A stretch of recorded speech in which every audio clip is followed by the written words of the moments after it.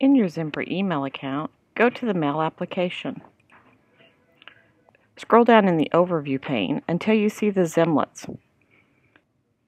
Right-click on StarXpert. Click on Select Preferences.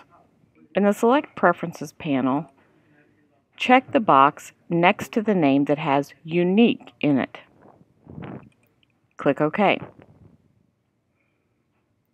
Grab the email message that you want to convert to a file and drag it over to the StarXpert icon in the Zimlet area. Click on Save File. Click OK. The file will be downloaded and saved to the designated area. If you did not choose an area, the default area is the download on the computer.